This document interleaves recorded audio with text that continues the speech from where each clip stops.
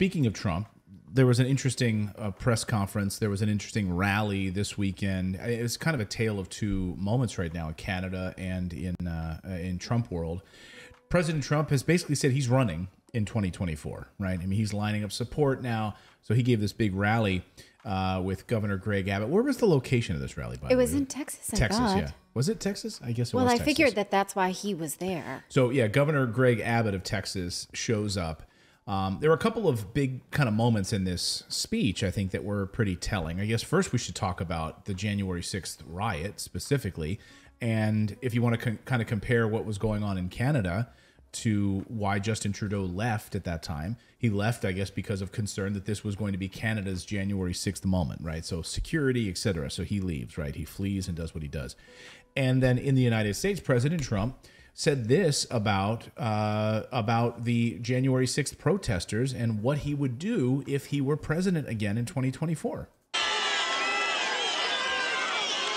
And another thing we'll do, and so many people have been asking me about it, if I run and if I win, we will treat those people from January 6th fairly.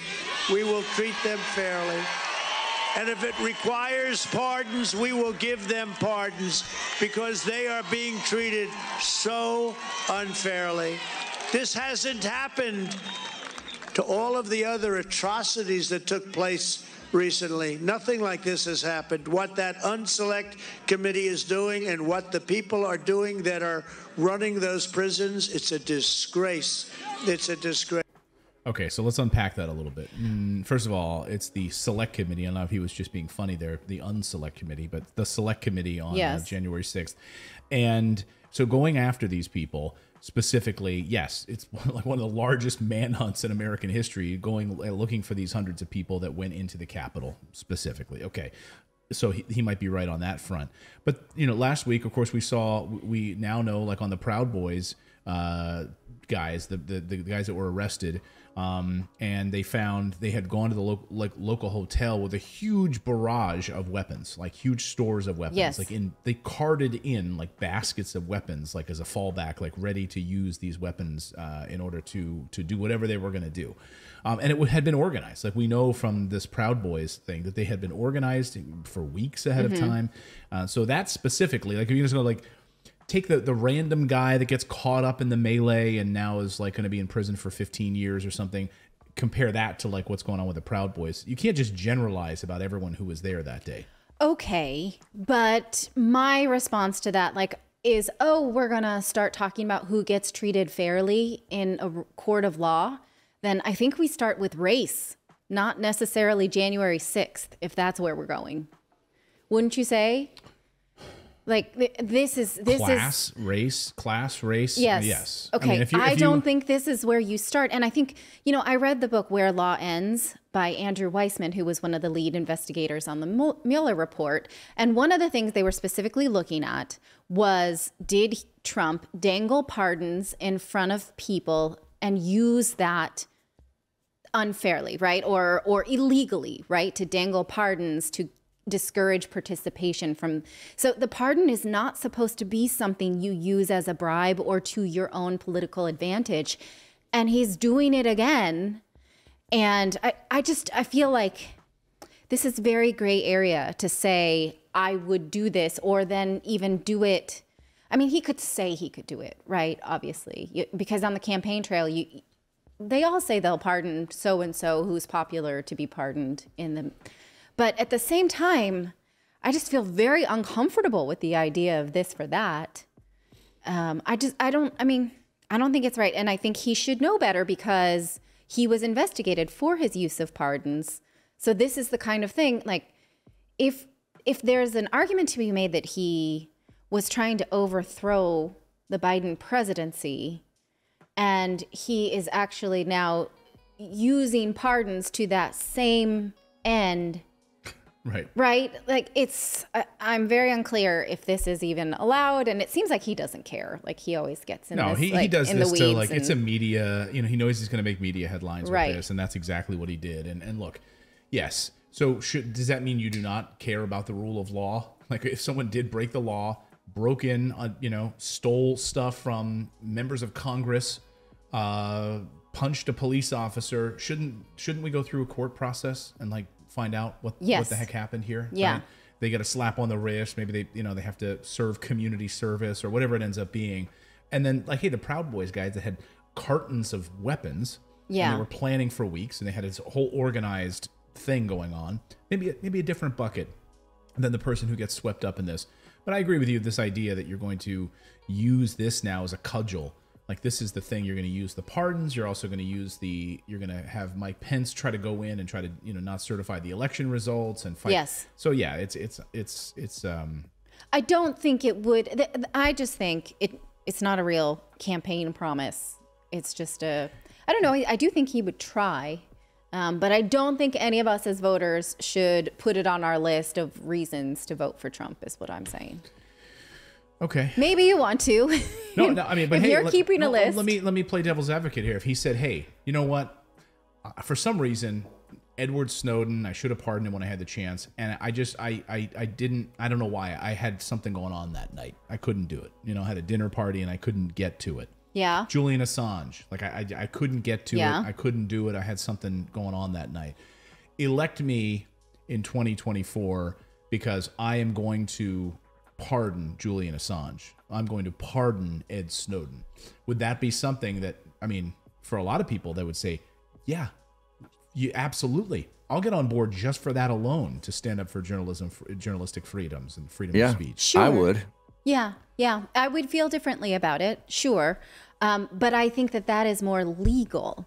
This January 6th idea is just a bit too hairy right now while it is still in the courts.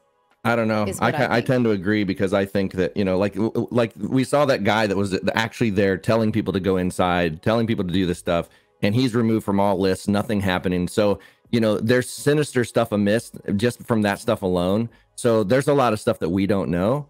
And so I don't think that these people should be the fall people for what could have been, we don't know how many feds were involved. We don't know how much they were helping organize with these people. And then now they're the fall guys for, that happening. So I don't agree that there should have been a committee. We should have just moved on because we're like, again, for us to think for 1 second that a bunch of Trump supporters were able to get into the capital of the United States. I mean, that's like the same. What if there was a bunch of Saudis that were there that did it? Like they could have just walked in, like they were being let in. So Schmitty, that's, congressional committees, they're just for I know, public relations. But all I'm saying is that's what's making this. Don't you think that anyone who who actually didn't know that you cannot go into the Capitol and why? It's our building. It's our building. But we you own cannot it. go past federal security. But that's happened before. There's been sit-ins. There were sit-ins with handicapped people in Nancy Pelosi's office. It's happened. And they were Code Pink did it. Yeah, but they weren't. But it wasn't like this. Law enforcement is not legal, right? And so you're right. There was law enforcement there that was sending mixed messages. Each one of them, I think, should have their own court of law. Should have their day in court, and a jury of their peers should decide whether they did right or wrong. I'm with you. I don't care at all to see Congress right, but imprisoning try to get these to people, the bottom of anything. Right, exactly, because they never do. And to imprison these people, you know what I'm saying? Like, we don't know the circumstances. We don't know how they were let in. There's too many things that are unknown. And again, we're never going to know the answers to this. Why were people handing out sticks from the basement? Why were people trying to pull down people breaking windows? We don't see all of that stuff. Why aren't they heroes? But and these people are getting 15 years. It just, to me, it's just like, it's the punishment doesn't equal the crime or whatever. Right. But you should not pardon somebody that has anything to do with you. Right. Like that should be pretty easy. That's usually not how that works. Yeah. But Trump is fine doing that. And I think that's the hairier part of it.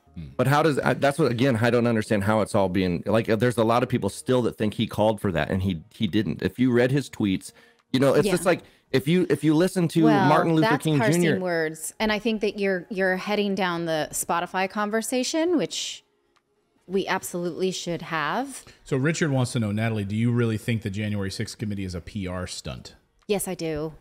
Because when we've seen these things happen before, when Congress somehow gets to the bottom of it and then hands their reports over to any law enforcement, and the Justice Department and the FBI can decide or not decide whether to take up certain investigations. We saw that happen with Kavanaugh.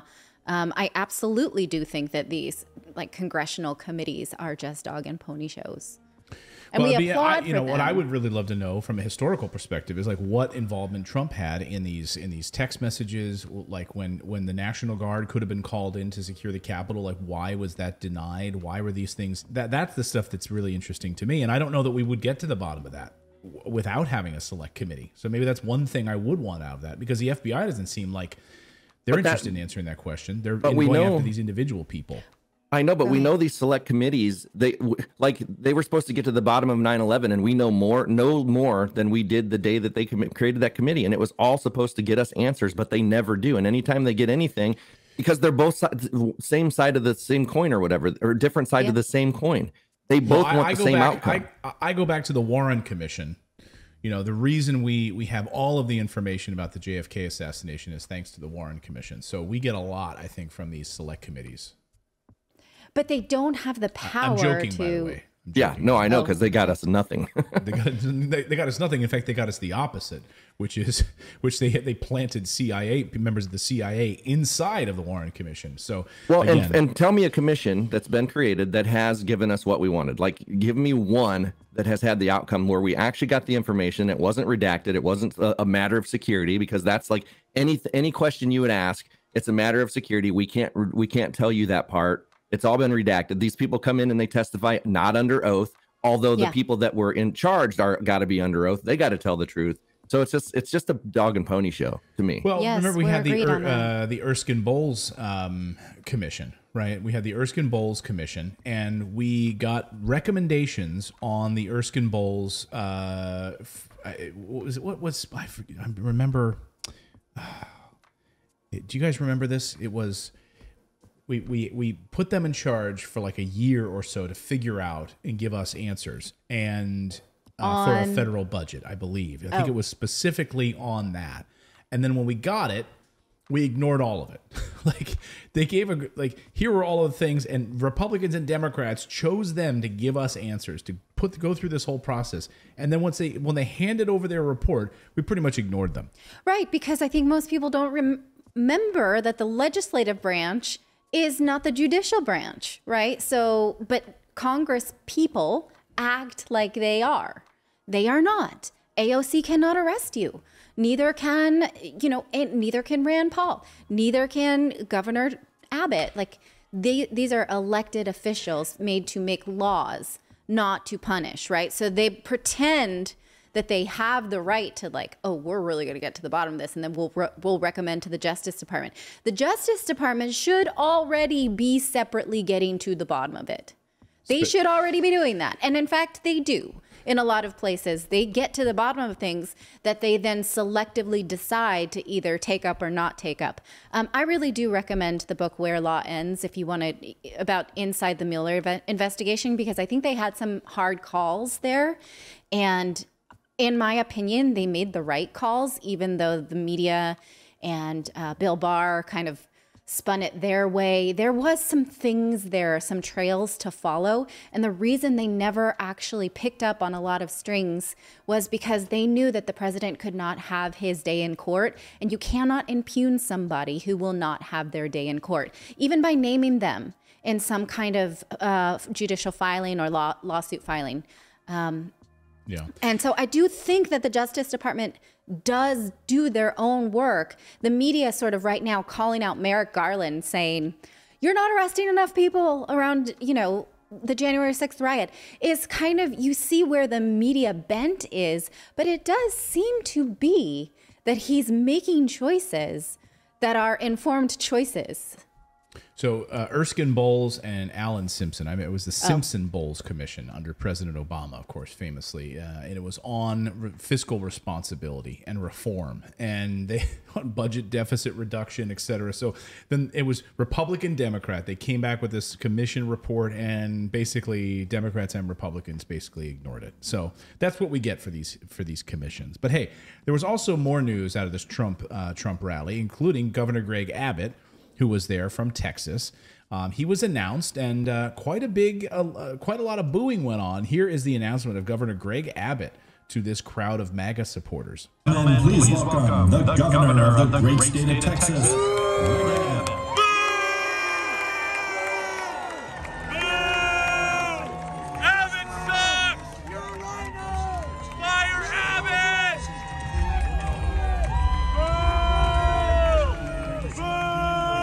You're a rhino, they're calling him, a Republican in name only. And of course, a lot of the criticism about lockdowns and things, obviously what he did closing churches and other things in Texas is one of the main reasons he was booed quite loudly here. But then I guess one way that he could actually come out and get the crowd riled up again was to just randomly start yelling Donald Trump's name. He's like, okay, people don't want to hear me, so I'm just going to start yelling Donald Trump's name over and over and over again. And the crowd was like, okay, now we can get behind you. I mean, it's not a terrible idea if you're being booed to just chant. Are you ready for Donald J. Trump? Donald J. Trump is ready for you. Donald J. Trump loves the great state of Texas. And Texans love President Donald J. Trump. He is getting ready to come out here, and he wants to see you show your support for our President Donald J. Trump. Now, Donald J. Trump, he also... Got to keep putting that J in there, too. Yeah. So, hey, everyone's booing me. Now, Clayton P. Morris, he has more to say. Clayton P. Morris. So they don't like him. Why? Some say it's because he closed down churches during the pandemic. I don't think it has to do with his controversial abortion ban law.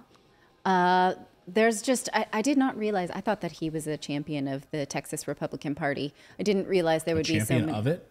Yeah. Because a lot of people support his, I thought he's one of their champions. Oh, well, and that was that was a video from a phone in a small section. So, that could have been just a small section. It didn't necessarily mean it was like the whole stadium. Right. Yeah. I mean, he has done what they asked when it comes to voting rights legislation, when it comes to abortion laws. He's a pioneer now in anti-abortion legislation. So is it just they don't like the churches, like that there was some churches shut down during COVID? I don't know. Is this surprising to you? Because I did think that Republicans very much like Governor Greg Abbott, although he is facing re-election, and they're saying now, well, this may not be a shoo-in. Snarky for Life says, "Oh, it makes me feel sick that people still refer to Trump as the president." Yeah, he's not the president, guys. I mean, he is technically. You're always once president. You always get that label. So we still President Jimmy Carter, President Barack Obama, President Bill Clinton. So you still refer to them that way, regardless of whether or not they're currently in office or not. You don't say former president. Okay. That's just how you announce and introduce people. Just the same as if someone is a former senator. Yeah. You say senator, you still refer to them as senator. Or Mr. Speaker, the Speaker of the House, Newt Gingrich. I've interviewed hundreds of times, and every time I interviewed him, he wasn't Speaker anymore. You'd say Mr. Speaker. Yeah, people still call me Captain. So right. Captain Obvious. Yeah. So yeah, there we go. I mean, it'll be interesting to see. They were excited though about they were excited about President Trump coming out to speak. And there, who else were they excited about yesterday at this rally? They were excited about Donald Trump Jr. They were excited about him. That's Donald good. Trump Jr. Yeah. Nice. Yeah. So. They were excited about Colonel Allen West, who's running against Abbott, it looks like. So Allen West could be he's probably in greater favor with Trump supporters than. I feel like the Trumps and Clintons should buy Epstein Island and move there and just go away out of the public eye. No, we need Donald Trump Jr., man. I hope. I just, the wanting to watch this dog and pony show in me hopes that like Donald Jr. That's wrong, Clayton. That's wrong for us as part of the media to have that personal agenda. We were talking about this morning because I was reading a book about. I'm wrong. Here we go again. I'm sorry. I apologize in advance. I am unlikable. But I was reading a book called Scaffolding Parenting. It is a parenting book that talked about how when you seek out things that feed into your conviction bias, you get a dopamine hit that is like pleasurable, right? So those of us who are like looking for news that reinforces our worldview, we get literally addicted to it, and the news media plays on that in order to get you addicted. So Clayton and I were having this discussion because we're like, we could play into that too to get more viewers, but that's wrong. It would be wrong of us to do that. What's more responsible of us is to be willing to take on news that does not feed into our conviction bias. But will that mean that all of our viewers are like, oh, this hurts? Like, what's the opposite of dopamine, right? Well, I mean, we talk about on the show, like the show, that's the theme of our show is, right, let's get uncomfortable, right? This show, I mean, the idea here is that we're going to cover topics in the mainstream media that the mainstream media will not cover, or at least give you a viewpoint, we hope, that maybe the mainstream media ignores. Right. And it may be uncomfortable, And so for selfish reasons, sure, it'd be awesome to have another Trump presidency because he says crazy things. He's very divisive, and he says things that will feed into our conviction bias that we could just play all the time, right? Like, but that's not right for you. And it's certainly not, I don't think, a good use of our voice. But it's interesting then to think about what you're reading online or what you're watching or what you think when you're like, ooh, that I already thought that. Let me click it, right? And then you're like, this. Well, what about this? Maybe this would unite America. Ted Cruz is interested in running for president of the United States. So that's the big question. Can he? No, notice he wasn't there at this big Trump rally. We already saw that he can't. Like, we saw him get destroyed by Trump. He got, that's the thing. He got destroyed by Trump, and Trump called his wife ugly. I mean, and then he, like, such a sycophant, like, supports him afterwards. Well, didn't he say something about his dad and this, like, the Kennedy thing or something? Like, he said, I guess it was involved in the Kennedy assassination, the whole thing. Yeah, like. I mean, we would have him on the air interviewing Ted Cruz, and he would just slam President Trump for his lies and his mendacity, and then he comes around and like supports him like a little sycophant kissing his feet, Yeah. So. I mean, we'll take it, right? Because we'll have to then parse out what these major politicians say. Yeah. But in reference to what you were saying, Natalie, about not wanting, like, not saying things like that. But the thing is, we're only ever given two choices anyway, so it's like you might as well have a good battle. Because it's not like we're going to get anybody anyway that's for the people. Like, for me personally, I vote with principle. I don't vote against somebody. I vote for somebody, and I have not had anybody that I could vote for that's been in a position. So I just don't vote. Yeah. And not I even feel in like, American Idol. No, not even an American Idol. Like, yeah, I never voted in that, even though I always called the winner. But, yeah. Hope Platt in the chat says, Natalie, you are not unlikable. You are honest. I respect that in a person. Keep doing what you do. You should spend some time one-on-one with me. Hope, you want to go on a weekend trip with her.